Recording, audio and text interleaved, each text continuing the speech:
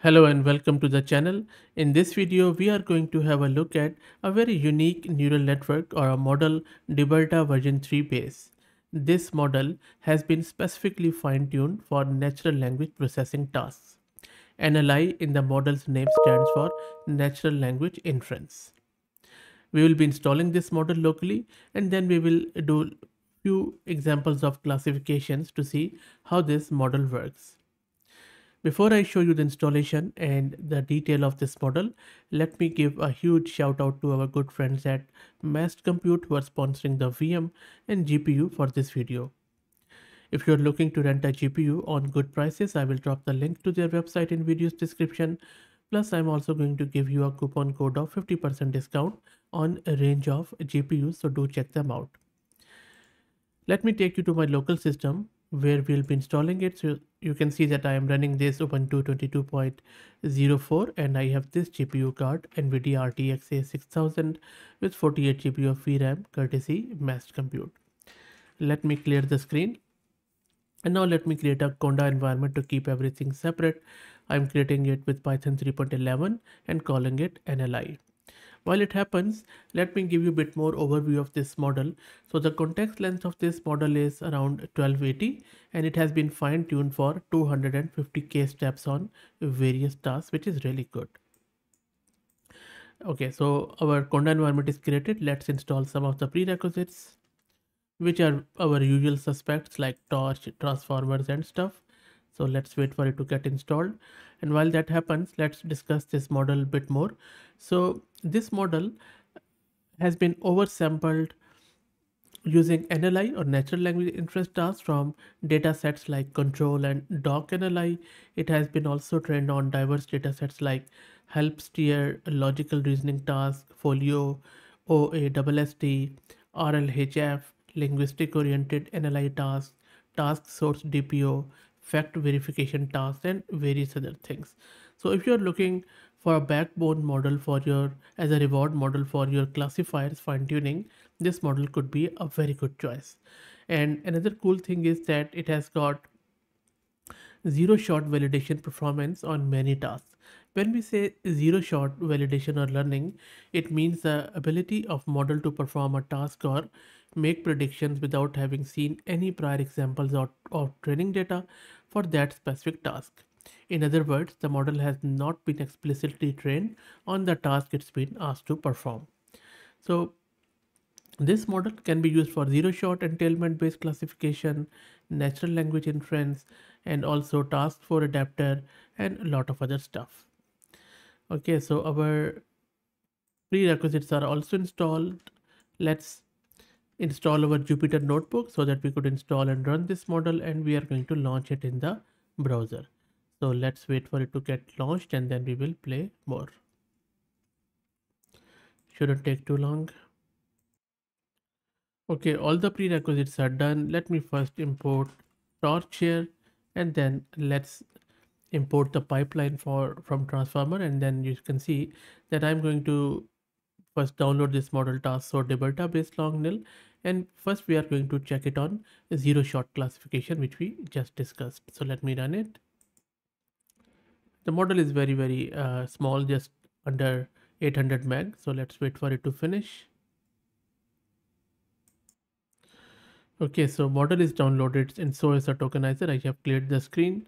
Next up, let's see how this works on classification task, and we are doing zero shot classification. It means model hasn't seen this data before or hasn't been trained on this example. So the text is, one day I will see the world, and the candidate labels for this text is travel, cooking and dancing. And then model is going to use its classifier which we have obtained from this pipeline of Hugging Face transformer, and then we are passing it the text and candidate labels, and then we are printing out the response of the model. So let's do it.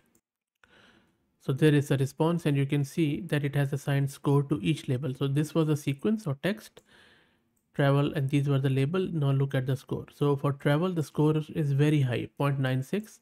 For dancing, it is just 0.02. For cooking, it is even less.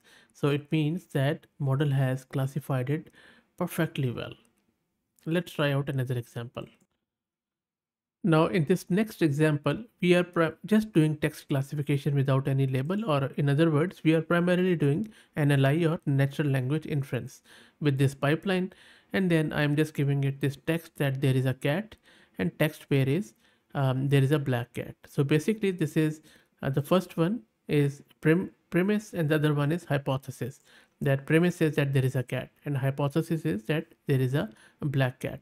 So let's see how it labels it and assigns it the score, as they are quite similar. So let me run it.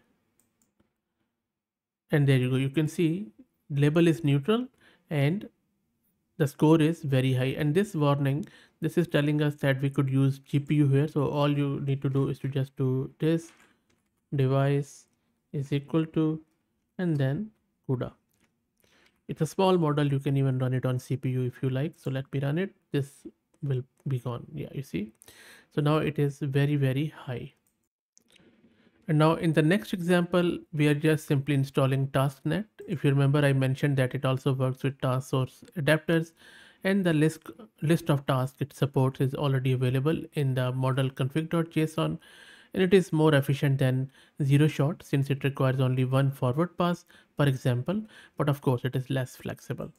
So let me run it. So it is installing the tasknet and it is then doing the NLI with it. So let's wait for it to finish. And first time it is going to download a lot of stuff, then it has built all the steps which are included in that data set. And there you go, you have received the response where the entailment score is this 0.49 and then 0.81 for the neutral one. And of course you can just utilize it your own data as much as you like. Another thing which I wanted to show you is that if you want to fine tune it on your own data set, all you need to do is to just use these three lines and that's it. So this is where you are specifying your own data set, and then you are just using the trainer.train from Hugging Face, or you can even use it from here and then go from there. It is going to take fair bit of time, but it can be done with just three lines. So this is how easy it has become these days to do the fine tuning. So pretty interesting model, I would say. Try it out, let me know how you go. I'm definitely going to drop the link to it in video's description. They have also given some really cool information around their how they have configured the tasks and stuff. So for example, if you go to files section here, and then if you go to config.json and you open it, you will see a lot of information there around architecture. And then let me go down. These are all the tasks which I was talking about, big bench and stuff, and data sets. A lot of other good information is there. So if you want to delve more deeper, you can check it out. Let me know what do you think. I hope that you enjoyed it. If you like the content, please consider subscribing to the channel. If you're already subscribed, please share it among your network as it helps a lot. Thanks for watching.